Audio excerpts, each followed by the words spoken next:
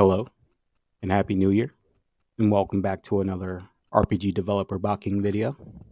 And in this video, we'll be returning to the layout tool, and we're going to cover our menu windows. So if you follow along with me really quick, you see here in our layout section, I have multiple titles. And as I click them, you'll see that we're creating we've already created several new windows.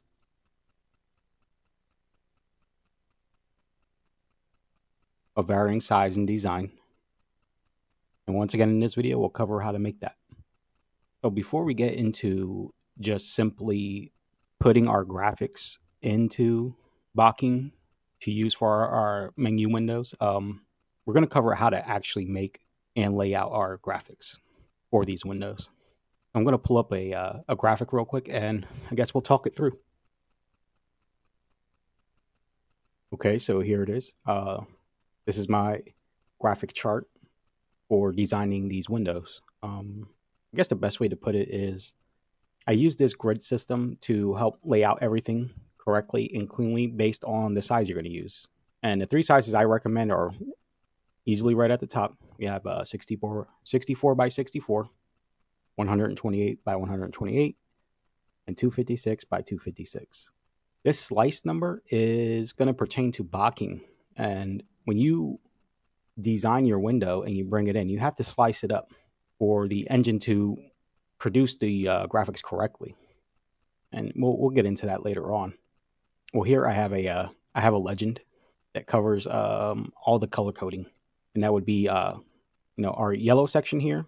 This pertains to have a print background in design, so not that it works here, but it helps. This is our bleed zone. And having your pixels really tight to the edge, having any important information that close to the edge could be pretty bad for your design. So you just want to use this as a buffer when it comes digitally. Nothing important, no words or anything touching this area. It will look really bad.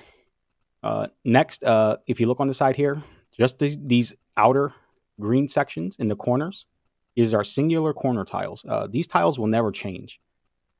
When you lay it out perfectly, these will always repeat as is, and these could be your great accents for design. You put really nice, corner things in there. So, like if you look here in the corner, in this corner, I know a lot of corners. We have a 128 and a 256 pixel depth of a classic Mortal Kombat menu. You see the details here at 128. They're okay. For a fair amount of menu use, this can, get you pretty far. If you want to go something a little larger, 256 is excellent. I tried 512 in Bakin and it doesn't work. I could try it again after, these updates, see what happened. But at the time of my designing this process, it just didn't work well. Okay. Now, the most important part we have our center tile, and the center tile in orange here, this is a repeated center tile. So when Bakin is producing your menus, it takes the center tile and the 4 cardinal direction tiles, left, right, up and down, north, south, east, west. These tiles sitting on your X and Y axes, these are the ones that that need to be seamless. These tiles are probably your most important.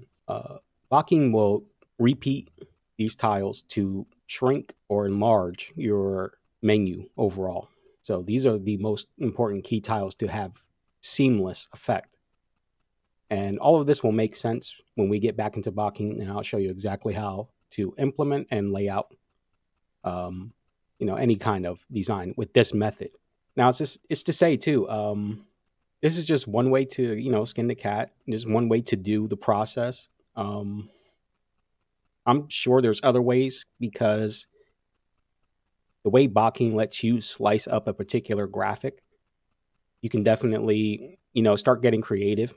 One way that comes to my mind, it might be more advanced, and you'll have to wait for another video for that, is to have one really large corner in design and cut it up to have a smaller accent on the other, 30% of your design and have a really nice graphic in the corner. Why? I don't know. But that'll be pretty advanced, and we'll worry about that in another video. So we'll jump right back into Bakin, and we'll take a look at how to implement this process. All right, so we're back in Bakin, and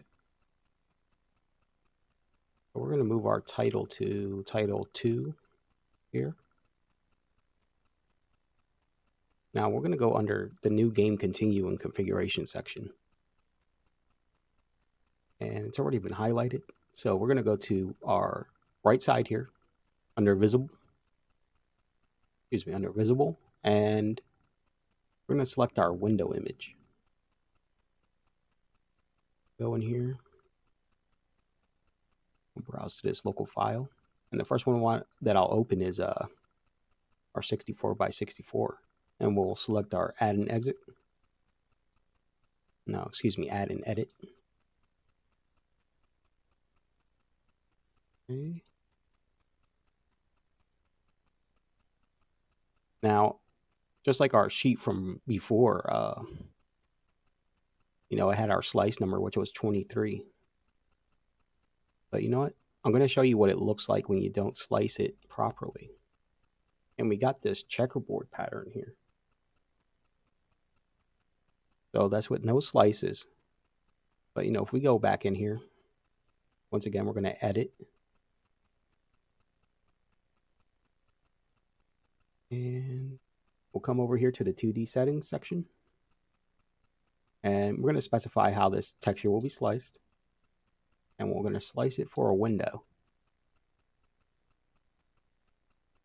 And then we'll put our slice percentages, our pixel percentages, and we'll put it to 22. I'm going to show you what it looks like when it's just off. And we'll hit OK. And since we didn't slice it correctly, it's just a pixel over in many of the directions. So it's going to give us this weird grid pattern.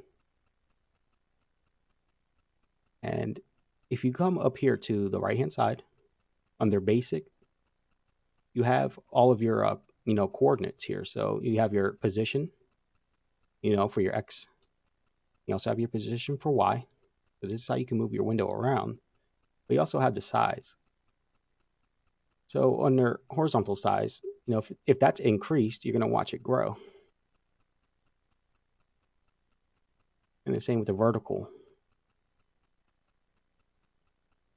And so once again, let's go back and let's put in our correct percentages.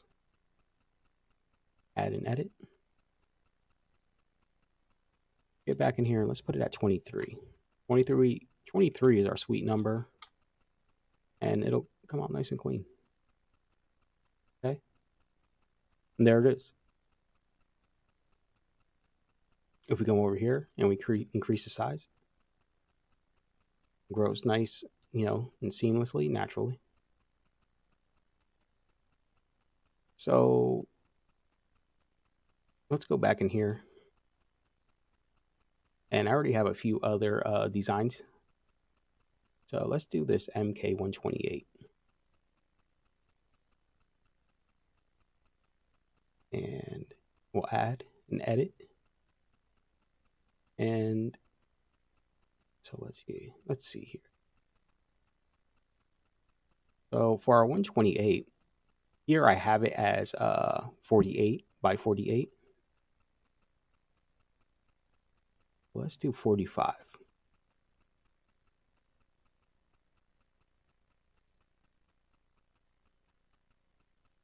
And there we go. And there you have it. So let's shrink it up. You can see that it just seamlessly shrinks as it should.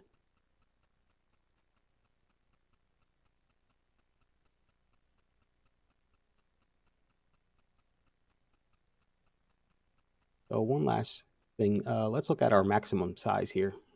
We'll look at a 256 percentage. So we'll add and edit. Once again, let's clean up because these numbers are a little off from learning from before. We have our 256 pixel size, and our slice is at 88%. Let's go back in here. Yep, we have them at 96, which it could be okay. That's not a bad one. Let's tighten it up, and we're going to make it 88.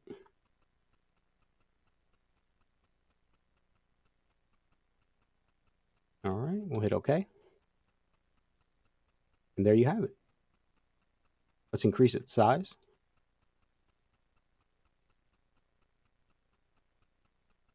And we can go all the way to 512. And then this one will do 512 as well. And look at that.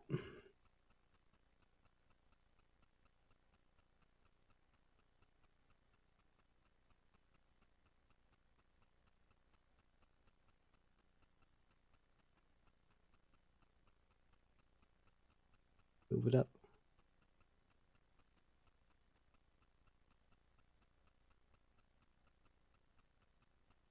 So you can see this is how it applies here. And if we go to another menu, so let's just go to menus, see what we have here. We'll go to main menu window. Is that the one? Oh, excuse us. Let's copy and paste. We have a working one. Let's go in and let's just throw that in there again.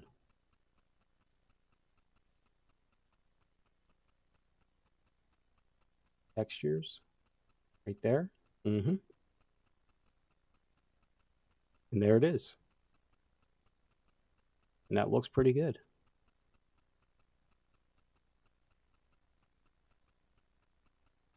Increase our vertical space.